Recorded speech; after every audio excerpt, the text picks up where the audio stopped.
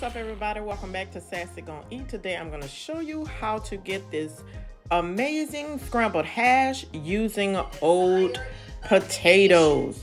So here are some potatoes that I cooked earlier on Sunday, and they were leftover, and I wanted to use them to make another dish so we can repurpose the food. I'm also going to put sausage and egg and make a sort of hash. So these are the ingredients. You need your butter, get your pan. So right now I'm going to take the potatoes and microwave them for about 2 minutes to soften them up a bit. Then you want to add your butter to your pan with your sausage and start to saute those. So you want to saute those, let some of the juices come out, let a nice color get to it, and then we're going to add our hash. Now that our sausage has this beautiful color, we're going to add our potatoes. I know I said hash, but I meant potatoes. You're going to add your potatoes. I start to smash the potatoes just a little in order to make them a little bit flatter so we can get a nice sear on these potatoes to make them into a hash. So I smash them just a little bit, and I'm going to show you how you want your potatoes to look with a little bit of color on them, a little bit of color seared on your potatoes.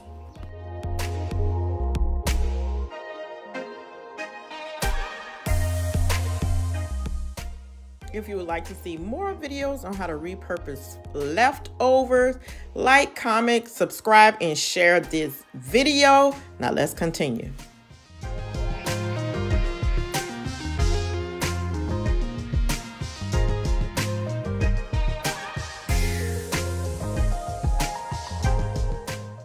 Look how beautiful this is turning out. This is ultimately how you would want it to look.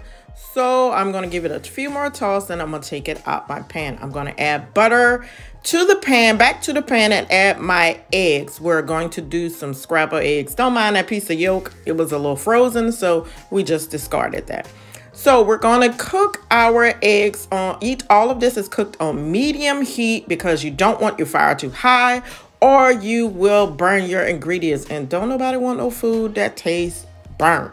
So what I'm going to do with the eggs is, as it turns a little white on the sides, I'm going to pull it towards the middle, and I'm going to keep pulling it.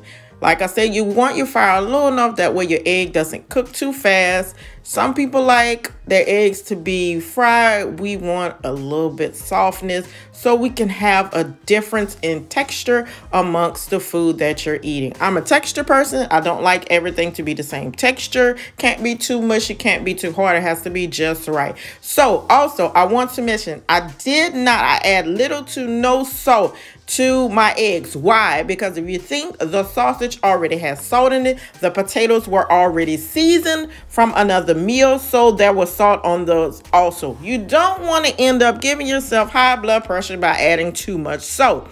So we're also adding cheese at the end of this, and cheese also has salt in it. So you want to pull back on the salt. Don't add any salt to your eggs. Trust me, it has enough salt in it already. Now, after your eggs are almost completely cooked, you want to add your hash and sausage back to the pan and mix it in with the eggs. Incorporate those together. And like I said, there's already enough salt in the other ingredients. Please don't add any more salt. I'm trying to keep you healthy here. I know you're going to say, why you keep saying about the salt? Let's be healthy during this quarantine. Okay, so after that, I'm going to get my cheese, and I'm going to add my cheese to the pan, and then I'm going to turn the fire off, put some aluminum foil on top of it so the cheese can melt. You do need to turn your fire off because you don't want it to keep cooking, because it will overcook and it will start to burn. So like I said, you want to keep your eggs soft, and you want to keep your keep it from burning. So turn the stove off and then put the foil on top. And there you have it. This beautiful scrambled hash breakfast meal. You can actually eat it for more than breakfast. You can do brunch. You can do it, for a little snack. But this is what I did for my children. And here is the finished product. Until next time, like, comment, subscribe, share, and I'll see you in the next video.